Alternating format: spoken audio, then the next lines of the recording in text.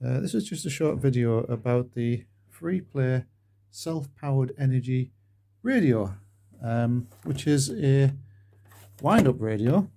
You wind it up using this lever here, and then the radio plays, and then when the radio stops playing you wind it back up again. This is a very early generation one. It's made in South Africa.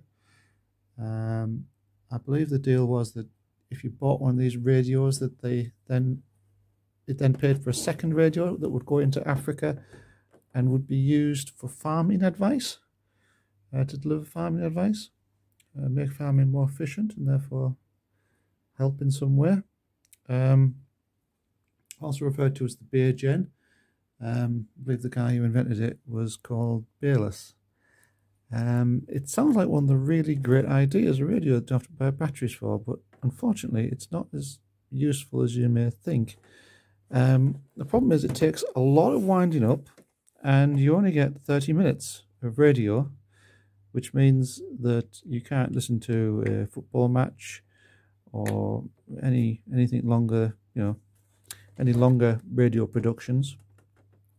And regrettably also that when you actually wind it up, the radio stops working, which means if you are listening to a football match and a goal is scored in that time, it can be quite aggravating.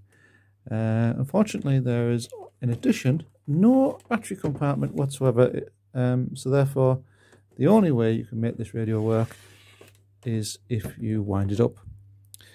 This particular one has a fault, which I will now demonstrate.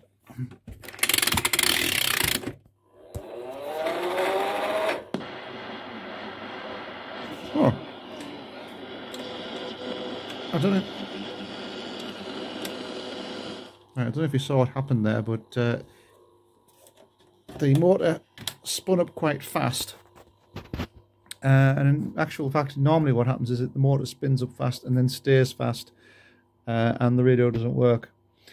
This is the speed that it should be running at.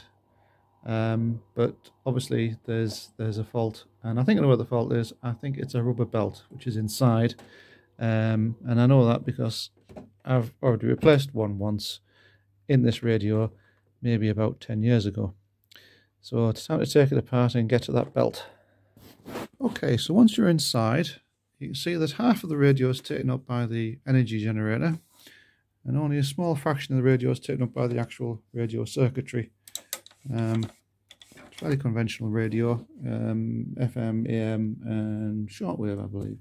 There's a big warning inside here, and it's correct. It says do not open, danger, and a big skull and crossbones.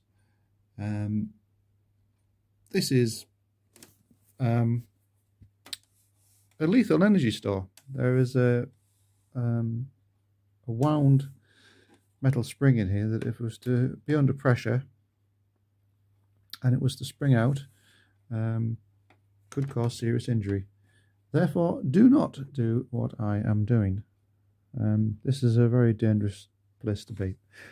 But anyway, time to change the belt. Okay, so I've taken the very top off the spring mechanism. I've obviously left the dangerous bit, or in my opinion would be the dangerous bit down here. Again, do not do what I'm doing.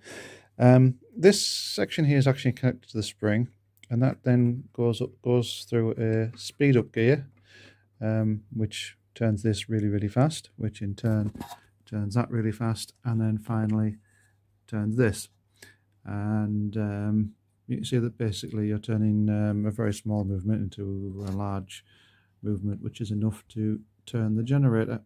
And what happens is that these belts stretch, so I've got to find a belt that's a bit tighter. Okay, so I found a new belt and I've put it on. So this turns, and it turns the dynamo. Right, put that together. I just want to repeat my little warning, and I really mean it this time. Do not take one of these things apart. Does say on the back, this radio should only be opened by an authorized repair dealer. The internal spring can cause injury.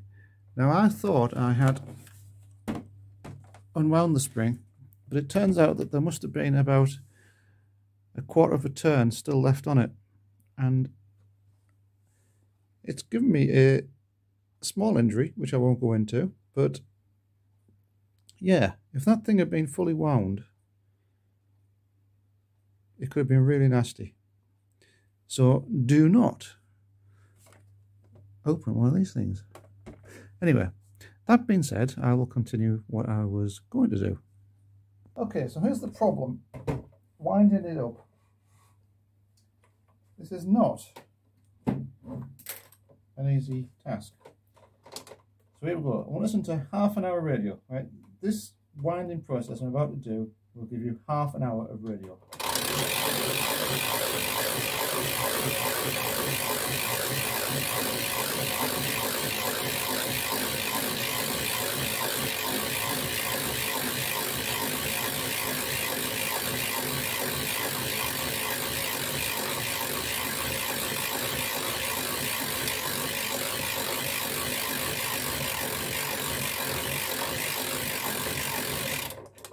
History gives us the ability to say outreach to China. What does this mean? Or I'm really supportive of this outreach to China. Or I don't understand why you are going to do that. Anyway, so there it is. There's the radio working.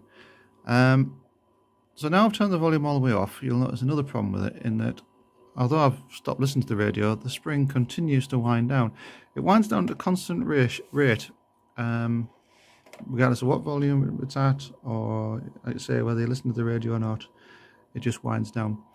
Now I took 60 turns to wind it, and if we count, we can see that it takes about 30 seconds. 1001, 1002, 1003, 1004, 1005, 1006, 1007, 1008, 1009, 1010, 2011, 1012, 1013, 1014, 1015. Right, so it takes 15 seconds to do half a turn. That's 30 seconds to do a full turn. It's 60 turns, therefore it's 30 minutes. And that's what it gives you. It gives you 30 minutes. You can also probably hear it's quite noisy. The buzzing's the gears. The rumbling that you can hear is the spring. And as the spring gets to its very end, it starts to really clunk and knock and do whatever. Obviously, this is quite an old radio now. Yeah, it's getting a bit battered, but it is used on a fairly regular basis. Where I do tend to use it is for, on a morning, I wind it up, listen to a bit of music, listen to the travel reports, and if I leave the house and it's still running, then fair enough, because I know it'll switch itself off quite shortly. So therefore it's just living in the kitchen, really. But there you go. The Bayliss radio, not particularly practical, fairly lethal to work on, but it's an interesting relic of the past.